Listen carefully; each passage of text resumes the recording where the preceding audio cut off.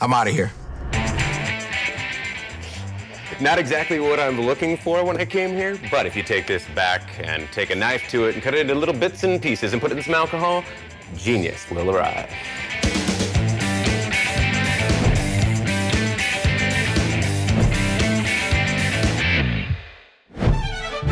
When I think of something that I've got to have for Thanksgiving, and I know a family's coming in, the family I love and the family, I've got to go down to the Grant Grill in San Diego and have a Smashing Pumpkin cocktail. I am very thankful for this drink. When I first went down to try it, I was skeptical. I mean, you've had another pumpkin-flavored cocktail? I haven't.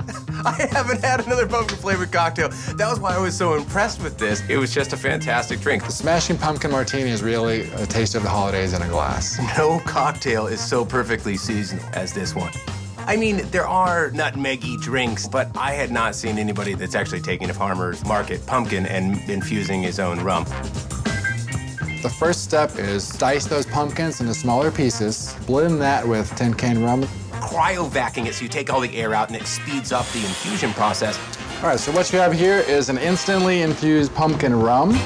So they take this rum that tastes like Jacko liquor, and then they add some Grand Marnier, Allspice dram, ginger, Meyer lemon, and house-made saffron syrup for that orange color. just a dash of Scrappy's bitters. And we have a sanding sugar blend for the rim of the glass, and it's ready to be shaken.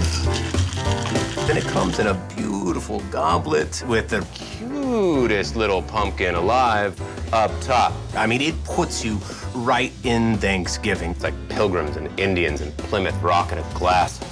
And the reason why it's such a fantastic cocktail is because it's not too sweet. It's got a nice balance to it with the rum and the bitters that are in there. It just works beautifully. And these guys really only make drinks seasonally, so Thanksgiving is your only chance to get a Smashing Pumpkin. Thank you, thank you, thank you.